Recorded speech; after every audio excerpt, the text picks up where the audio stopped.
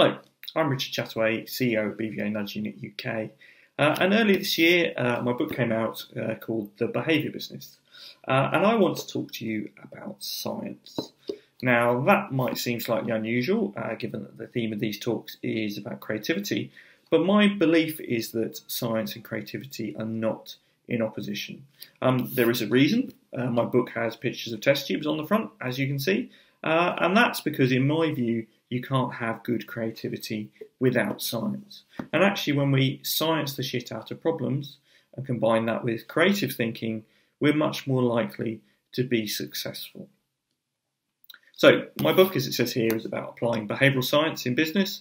And whilst the book contains lots of examples of how behavioural science can lead to effective, counterintuitive solutions to business problems, I'm aware that probably lots of people watching this are in creative industries and may see this cover and the title and go, ugh, I'm not reading that, it looks a bit sciencey.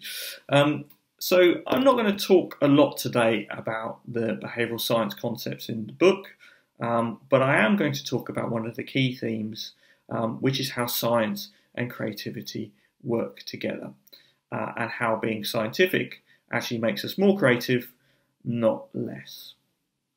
Let me put it this way. I'm recording this at home, as you can see. I haven't travelled more than 3 miles from this spot for nearly 6 months due to coronavirus. I barely had any face-to-face interactions with anyone apart from my wife for 6 months, and I can tell you she's sick of the sight of me. You're probably watching this at home because you're also similarly not able to go out as often as you used to. So what's going to solve this problem of coronavirus and allow us to get out and about and lead our normal lives again? Well, the answer is science, specifically medical scientists, virologists and immunologists finding a vaccine. But that doesn't mean those scientists can't be creative in the way they approach that problem solving and the way they address those problems. So when I was writing my book, I was trying to find a good metaphor for how science and creativity work together. And I wanted to give that example today and talk about how creativity and the scientific method go hand in hand, and actually applying creative solutions using a foundation of science, we get better answers.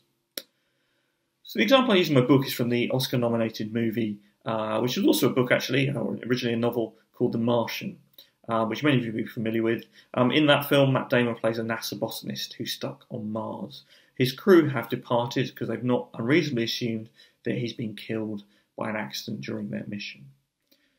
The reality is that Damon actually survives, Damon's character survives, and he wakes up to the magnitude of his situation. It's going to be several years before a rescue mission can reach him, but he only has sufficient supplies to last him a few months. But the thing is, and the film is very much a love letter to the scientific method, he's a highly qualified scientist. He doesn't panic, he doesn't give up and accept his fate. Instead, he decides to solve the problem in the most effective way possible. In the face of overwhelming odds, I'm left with only one option. I'm going to have to science the shit out of this. By way of sciencing the shit out of the problem, Damon consults the notes left behind by his colleagues and experiments using the limited resources at his disposal, including a highly creative way of growing potatoes in his own poo. And no one could deny that's a very creative solution. And without giving too much away, by way of spoilers, that's how he keeps himself alive. Now, I use this as a metaphor partly because it's a great movie, but also because it's a useful metaphor for the way science has solved problems in the world we live. The houses we inhabit, the food we eat, the transport we use, the drinks we drink, the medicines that keep us alive, all of these things were developed by scientists using the scientific method. A hypothesis, followed by a deduction, then tested through observation, and repeat. Yet, why is so little work in business scientifically based, with very little to no experimentation? Why are decisions usually made by a group of typically old white dudes sat in a room telling you what they think the answer is? Isn't it time we took this guesswork out of the equation and started sciencing the shit out of problems? And, like Matt Damon with his potatoes, use that grounding in science to creatively grow something that keeps your business well fed. fact, if you look at the most successful 21st century businesses, and I have various examples of this in my book, that's how they've achieved success. Jeff Bezos says Amazon's success is a function of how many experiments they run per hour, per day, per year. Satya Nadella, the CEO of Microsoft, attributes their astonishing recent turnaround to moving from being a know-it-all business to a learn-it-all business. What's particularly baffling is that there's a wealth of scientific evidence out there. We now have a much better idea of what works in a whole range of fields, but in particular, and this is my area of specialism and expertise, is how to successfully influence behaviour. So why is this important? It's important because if you're in business, you're in the business of behaviour. What does that mean? Well, at a really basic level, if a business doesn't influence behaviour, it won't succeed. As a business, you need people to buy and use your products and services to generate revenue. You need people to make and deliver those products and services. Or at the very least, you need people to create those products and services or build and program the machines that create them. And you need to do those things better than your competitors to survive and grow. That may seem really obvious, but there's actually lots of things that businesses do that fly in the face of the latest evidence on how and why people behave as they do. Or even worse, businesses frequently don't even try to change behaviour, but merely try to influence perceptions or attitudes, wrongly assuming that behaviour will simply follow. And why is that wrong? Well, it's wrong because if there's one thing to learn from the discipline of behavioural science, it's this.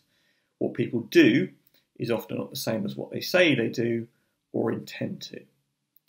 If a business doesn't employ this understanding of how people make decisions, that we are frequently driven by subconscious or external factors they're not aware of, you're wasting the business's money and that of any shareholders.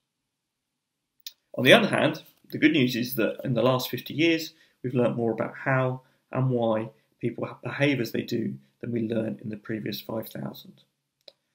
Like advances in medicine, technology and computing, the growth of knowledge in behavioural science has been extraordinary.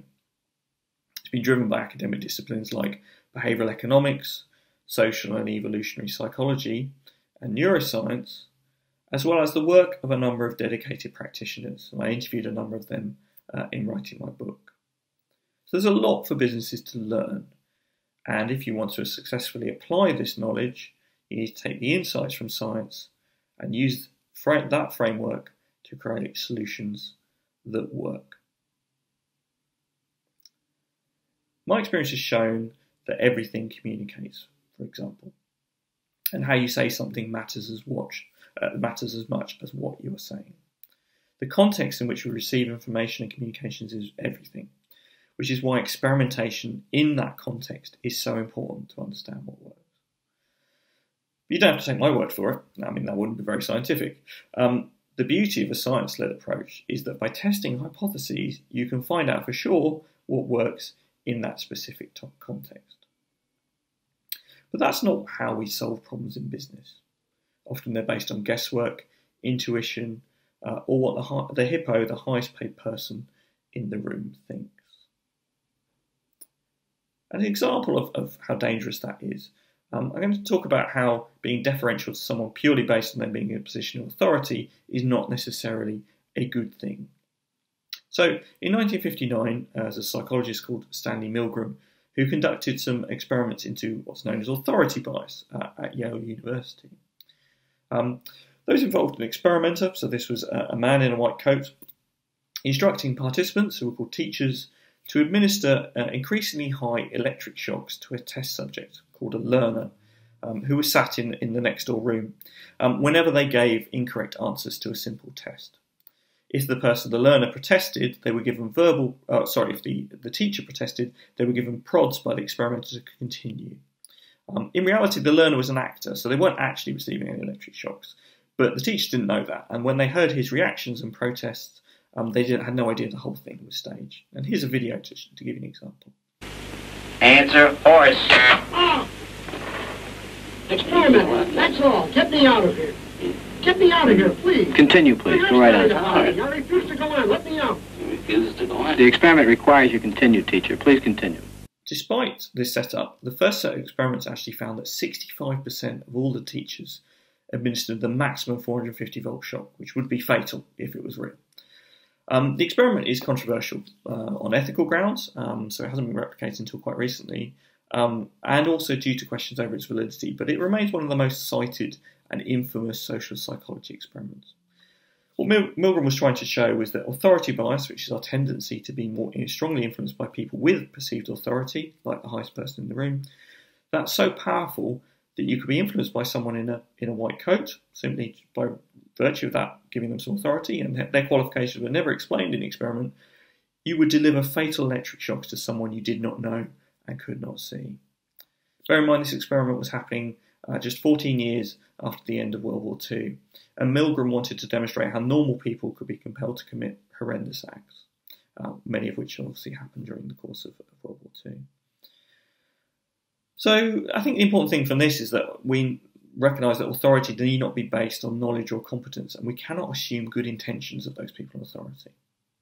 The legendary Hollywood screenwriter William Goldman, who wrote classic movies like Butch Cassidy and the Sundance Kid and The Princess Bride, he says that the trick to success in Hollywood is remembering that nobody knows anything.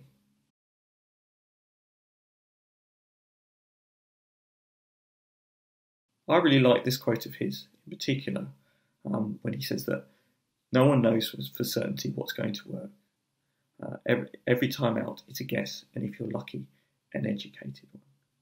Daniel Kahneman, who's the Nobel Prize-winning psychologist, author of Thinking Fast and Slow, and has a sort of credible claim to being the godfather of behavioural economics in many ways, when he's asked if he had a magic wand and he could eliminate one thing from the world, what would it be? He says the thing he would eliminate is overconfidence. In business, as elsewhere, overconfidence and the consequence of overconfidence, which is over-optimism, leads us to make systemic errors. Businesses and the people making decisions for them often think they know best, or at least better than their competitors, how to hire the right people, make use of technology, understand their customers, and create and sell products and services. But that completely flies in the face of the evidence that we have. 95% of all new product launches fail. 2/3 of all hires are unsuccessful.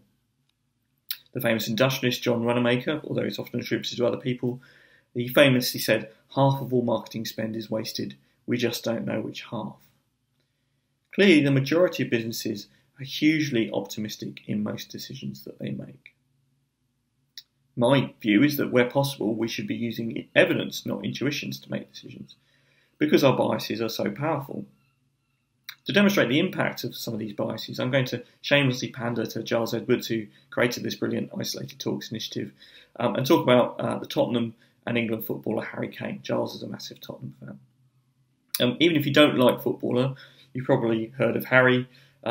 He's merely 27 years old, but he's on track to possibly be the greatest English footballer of all time. So by the age of 25, Kane had already won a Golden Boot for scoring the most goals at the 2018 World Cup. He'd been top goal scorer in the Premier League twice.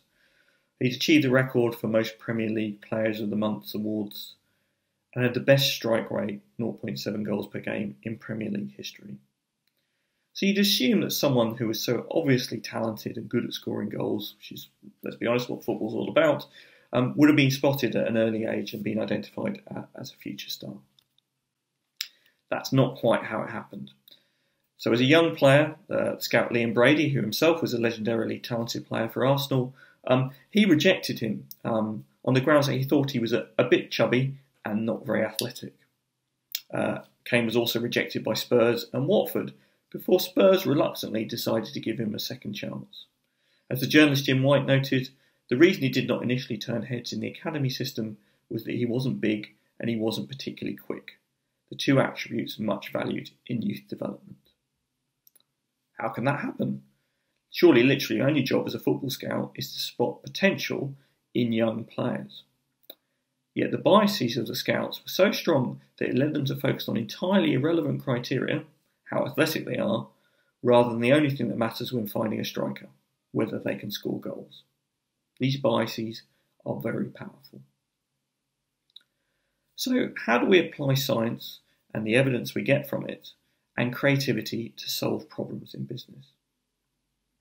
Now, there's a great analogy that Professor Byron Sharp, who heads up the University of South Australia's Ehrenberg Bass Institute for Marketing Science, uses that I'd like to tell you about here. So marketing science is the application of the scientific approach and insights from behavioural science to marketing specifically. And bear in mind, marketing is often talked about as a creative-led discipline. Sharp rejects the argument that marketing and advertising in general must be purely creative and can't be advanced through adopting a scientific approach. He says that marketing is not a purely creative endeavour like art, because it has the specific goal of influencing behaviour, usually to buy a specific product or service, whereas art doesn't. He actually says that marketing is much more like architecture. An architect, like Frank Lloyd Wright, and this is his famous house foiling water, can create a beautiful house which has obvious aesthetic and creative value. But if they don't obey the laws of physics, as a house, it would be useless. Ultimately, without a scientific foundation to Wright's creativity, the house would fall down. In creative terms, the phrase, "give me the freedom of a tight brief," as someone once said, is a good example of this. In my work, I find Sharp's analogy really helpful. If you're an engineer, you need to understand physics, but you don't need to be a PhD physicist to build a bridge. Within those constraints given to us by the laws of physics, you can still create something creative and beautiful, but also gets people from A to B across a river or a road. In terms of the work that me and my team do, we're usually given a task to get people from A to B. People currently do A, and we want them to do B. We engineer solutions for this using behavioural science. I often get introduced as a behavioural scientist or a psychologist at conferences and webinars and so on. But the reality is, and I have no qualms about admitting this, I'm neither. I'm a practitioner. I've learned through practical experience, and in any case, when I was at university, it wasn't possible to study behavioural science because it just simply wasn't a separate area of study. It's still a relatively new discipline, as I said earlier. However, more and more governments and businesses are now recognising that a behaviour-first, scientifically led approach can use these insights from behavioural and marketing science to solve a range of challenges.